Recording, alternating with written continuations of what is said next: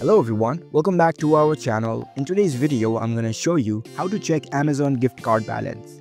It's a very simple and easy process and I'm going to guide you through how to do it. Let's get started. First of all, on your phone, launch the Amazon Shopping app. Once you're in the app, make sure that you are logged in with your account. You'll see this kind of interface. Here you can see the profile icon at the bottom left corner. Tap on it. Now, in order to check Amazon gift card balance, you need to go to your account. Here you can see account option at the top. Tap on it. Now scroll down until you find the payment section. Over here, you can see the manage gift card balance option. Tap on it. And in this page, it will show you the gift card balance you have in your Amazon account. As you can see, I have $0 gift card balance in my account. If you want to redeem the physical gift card, here you can see redeem another gift card option. Tap on it.